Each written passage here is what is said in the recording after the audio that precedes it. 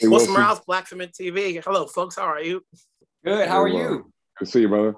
Good. Mehcad, obviously, from what I've read, you've been a video game fanatic for a long time. So the question is, Uh-huh. had you played this game before, and were you prepared for the training when you got into this movie? Had I played Mortal Kombat? Of course, I played Mortal Kombat, man. Yeah, yeah.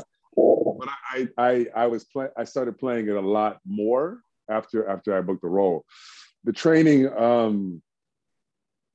I was not prepared. I was not ready. I was not ready for what the training would entail. I thought I was, and then every single day. I mean, here's the thing. I didn't know how hard I would have to work. But once we did it, once you get into a rhythm of it, once you get into a pattern of it, you almost you love it. You almost love it. You almost need it. Right. So I was working out six days a week, twice a day sometimes, boxing training and choreography 5 days a week. I gained 45 pounds for the role. And it's just, there's something about when you change your physicality as an actor, where you just go, you're prepared for anything. You're ready for anything. And so there was something really special about that for me. Lewis, the opposite is with you. You already had the training. You've done some of these movies before, but one, did you have to train less? And did you play the game afterwards? Did I do the opposite? No, I definitely didn't train less. That's not how it worked.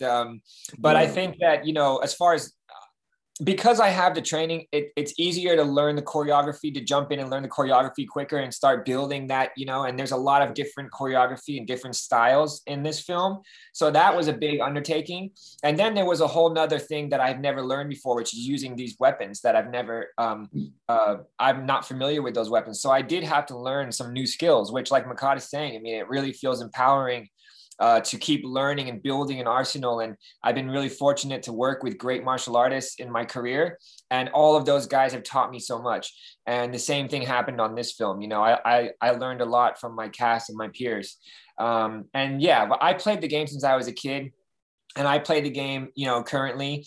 I can't say I'm the best at it, but I love the game. And it's a lot of fun. And I like to play with Kung Lao. And I like to beat Joe Taslim's ass. But hey, before we go, no, that's not possible. That's not possible because Joe Taslim is so good. He's really good. He's really, really good. Mehcad, I'll leave you I'll let you have the last one. Obviously you're not all together in every scene, but how was it when you guys got to that table read, to establish that chemistry? It was interesting because the table read was bare bones. It was only me, Lewis, Jessica, Josh, and who else was the last? I think that's it. Yeah, and then we had Greg Russo, the writer, and Simon, and it was the script changed a lot from that point, but it was the first time we had put it on its feet, and it didn't really feel like Mortal Kombat until we started shooting and you started seeing people in costume, you know what I mean, and then I think each one of us had that geek moment where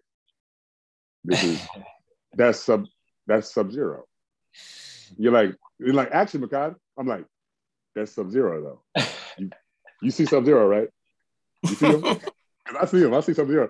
Action. Okay, Sub-Zero though. That's okay. No one else is impressed. That's Sub-Zero. So I think we all had those moments. Yeah.